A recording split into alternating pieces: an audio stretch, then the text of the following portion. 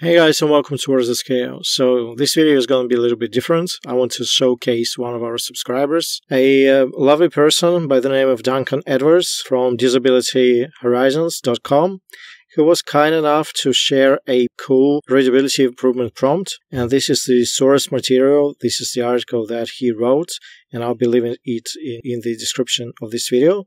Hopefully it will pass some YouTube juice. And he's talking about the readability, and he took a different approach to readability. So he just used a guidance on how to write documents for disabled people with cognitive impairments as a guide, and came up with a prompt that I'll be testing today. And this prompt is basically consists of 12 different things that every text should adhere to in order to be readable.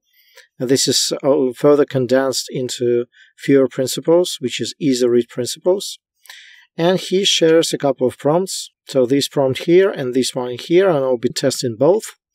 But first, let me go to Perplexity. I'll be using Claude. And let me fire up a one-click SEO prompt that I'm using for Perplexity.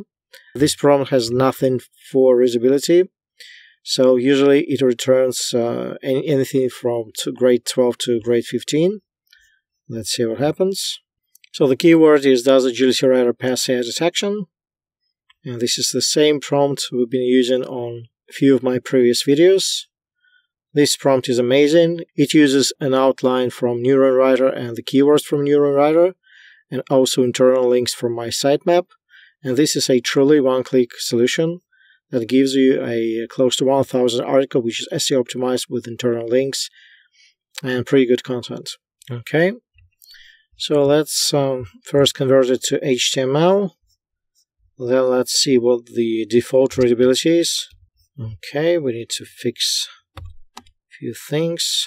Okay, Hemingway, here we go. Grade 12, so not too bad. Almost 800 words. Let's now use one of the prompts provided by Duncan. So this one here. So convert the above text to easy read format. The target audience is adults with learning disabilities with reading age of 9 to 12. Use simple conversational tone and everyday language. Break down complex sentences. Replace technical terms.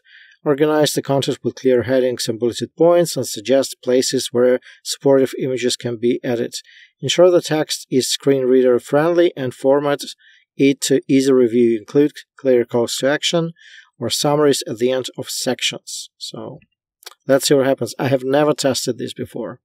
Hopefully this will retain internal links. If not, this prompt will have to be tweaked, obviously, to maintain the internal links of the original, but we're not testing that. We're testing the improvement in readability, and I'm already seeing how this is easier to read. Okay, so unfortunately this is a much shorter version, but still, let's see. I'm just curious to know, because you can apply it to sections, so you can obviously go section by section. And this even suggested a call to action. So image suggestion, call to action button, inviting to try Agility Writer. So the previous readability was grade 12, and now it's an amazing grade 6. Wow. Oh, did we get some links still? And image suggestion, no. I thought we got some links. Okay. And this is 200 words, so a much more condensed version, but once again you can go section by section. And let's try the other way around. So the second prompt, let me copy the original text. Let me save this as a document. Now let's go back to Disability Horizons and grab this prompt and start a new chat. Let's paste this prompt here. You're a writer that creates easy to read documents. Rewrite the attached document as follows. And let me attach the document. Oh, so Perplexity cannot read docx.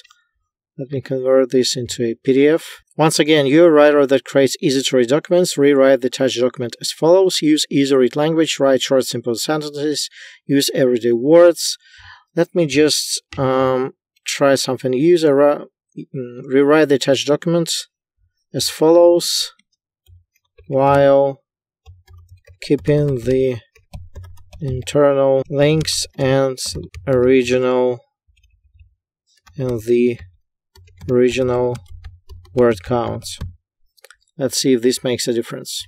So unfortunately I'm not seeing any internal links. Maybe this is because it was a PDF, but looks like it's a much longer output compared to the first prompt. Let's test it out.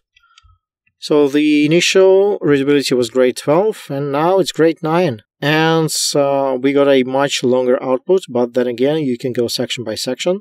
So the original was 760 words, this is close to 500. And this is great readability. And just out of the curiosity, let's see if this passes AI detection.